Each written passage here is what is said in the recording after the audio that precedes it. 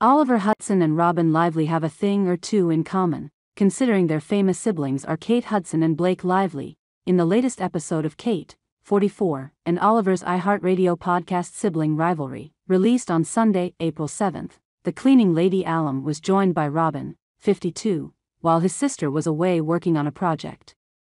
The episode, titled A Lively Conversation, saw the pair discussing what it's really like to have mega-famous siblings. During their conversation, Oliver, 47, admitted that while he's happy for his siblings, notably Kate and Wyatt Russell, he does wish he could see the same level of success. "There's always a part of me that's just like, man. Why can't I do that? I want to do a role like that. I want to work with people like that. I want to make that kind of money," he said. Oliver added that he doesn't want to feel like he's always hustling. However, the grown-up's true talent made it clear that his feelings about his own career desires would never take away from the pride he feels with seeing his brother and sister accomplish their goals. "But I'm not afraid to admit that I have envy," he continued. "It's there.